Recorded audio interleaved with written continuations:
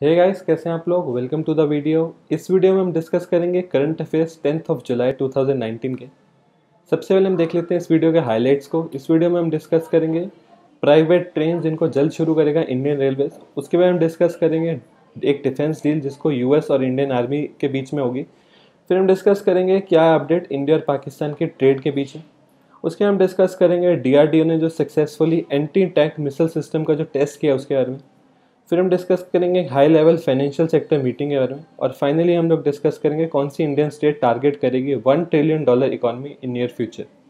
हम शुरू करते हैं इस वीडियो को, चलते हैं अपने फर्स्ट फैक्ट पे। दिल्ली लखनऊ तेजस एक्सप्रेस फर्स्ट ट्रेन होगी जिसको कि प्राइवेट कंपनी ऑपरेट करेंगी हमारी कंट्री में। तो काफ़ी प्रोटेस्ट था रेलवे यूनियंस का इस मूव को लेके, पर इंडियन रेलवेज अपने 100 डे एजेंडा के अंदर 2 ट्रेन को प्राइवेट सेक्टर को देगी। जो ये दिल्ली लखनऊ रूट है इसमें इस टाइम पे 53 टर्न ट्रेन हैं जो इसको सर्व कर रही हैं, जिसमें राजधानी ट्रेन नहीं है और स्वर्ण शताब्दी ट्रेन है जिस पर सबसे ज़्यादा डिमांड रहती है। चलते अपने सेकंड फैक्ट पे। इंडियन आर्मी खरीदेगी American howitzer ammunition long range accurate strikes के लिए। हम इस फैक्ट को थोड़ा डिस्कस करते हैं। तो ये जो इंडियन आर्मी डील करेगी अमेरिकन हॉविट्जर एम्यूनेशन के लिए, ये होगी अंडर इमरजेंसी प्रोक्योरमेंट प्रोसीजर्स। जो ये इंडियन आर्मी का मूव है ये क्योंकि पुलवामा के बाद आपको पता है इंडिया और पाकिस्तान के बीच में एक वॉर लाइक सिचुएशन तक हम पहुंच गए थे। तो उसके बाद इंडियन आर्मी को फील हुआ कि उनको हमेशा ये स्टॉक्स रखने चाहिए एम्यूनेशन के, और वो ये डील करना चाहते हैं। हम चलते हैं अपने नेक्स्ट फैक्ट पे। पार्लियामेंट ने पास कर दिया रेजोल्यूशन जिसके अंदर 200% ड्यूटी लगेगी पाकिस्तान से आने वाले गुड्स पे। हम डिस्कस करते हैं इस फैक्ट को। तो ये जो 200% ड्यूटी है सारे गुड्स पे लगेगी जिसको कि हम पाकिस्तान से जो एक्सपोर्ट किए जाएंगे हमारी कंट्री में। जो ये रेजोल्यूशन है इसको लेकर आए थे अनुराग ठाकुर जो कि है minister of state for finance on the behalf of union minister of finance. India ने नोटिफाई कर दिया था इन जो ये ड्यूटी लगेगी इसके बारे में 16 फरवरी 2019 को। एक दिन आपको पता है 14 फरवरी को पुलवामा हुआ था, तो पुलवामा के एक दिन बाद 16 फरवरी को इंडियन गवर्नमेंट ने इसके बारे में बता दिया था। हम डिस्कस करते हैं पार्लियामेंट ऑफ इंडिया के बारे में। तो ये सुप्रीम लेजिस्लेटिव बॉडी है रिपब्लिक ऑफ इंडिया की, जिसके अंदर आते हैं president of India, 2 houses, upper house and lower house. Upper house है राज्यसभा, लोअर हाउस है लोकसभा। तो ये जो तीनों सेक्टर हैं ये मिला के हमारे पार्लियामेंट बनता है, the president of India, Rajya Sabha and Lok Sabha. तो जो लीडर हैं इस टाइम पे प्रेजेंट राज्यसभा अपर हाउस के वो है थवार चंद गहलोत, और वो बीजेपी को रिप्रेजेंट करते हैं, और वो हैं 12 जून 2019 से इसके लीडर। और जो लीडर ऑफ हाउस लोकसभा जो कि लोअर हाउस हुआ है नरेंद्र मोदी जो कि रिप्रेजेंट करते हैं बीजेपी का। 26 मई 2014 से वो लीडर हैं। हम चलते हैं अपने नेक्स्ट फैक्ट पे। डीआरडीओ ने 3 सक्सेसफुल टेस्ट किए हैं नाग मिसाइल सिस्टम के पोखरण रेंजेस में।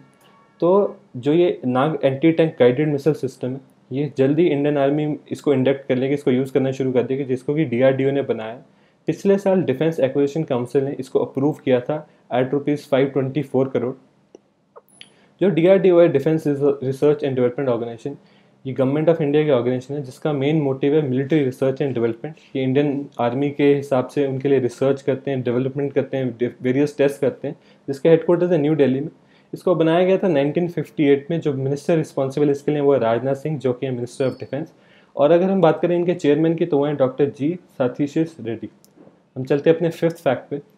उत्तर प्रदेश के सीएम योगी आदित्यनाथ ने टारगेट सेट कर दिया $1 ट्रिलियन इकोनॉमी का अपनी स्टेट के लिए इन नेक्स्ट 3 ईयर्स।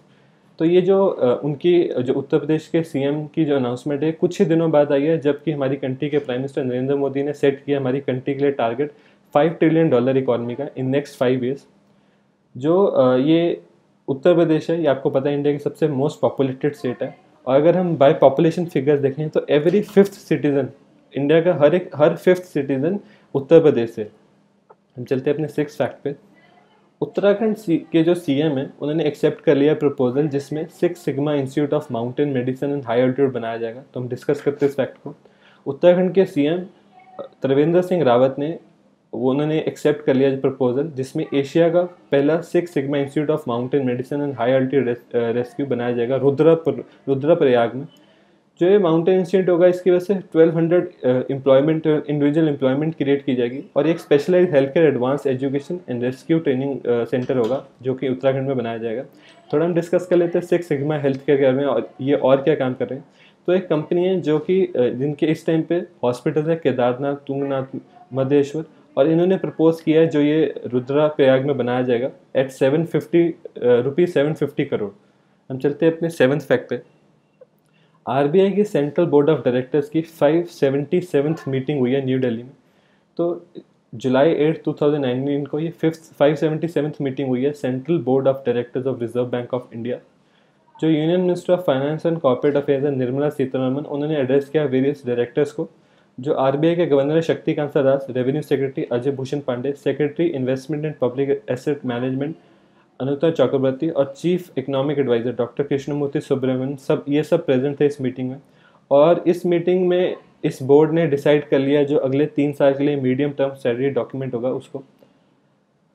तो थैंक यू गाइस इस वीडियो को देखने के लिए। आई होप इस वीडियो से आपको सारे करंट अफेयर्स क्लियर हो गए होंगे और करंट अफेयर्स से रिलेटेड जितनी भी एग्जाम ओरिएंटेड इन्फॉर्मेशन थी जो मैंने दी है वो भी आपको क्लियर हो गई होगी। आप डेली इस वीडियो को देखें और ये आपकी हेल्प करेगा जिस भी एग्जाम की आप तैयारी कर रहे हैं। तो thank you guys and have a successful day.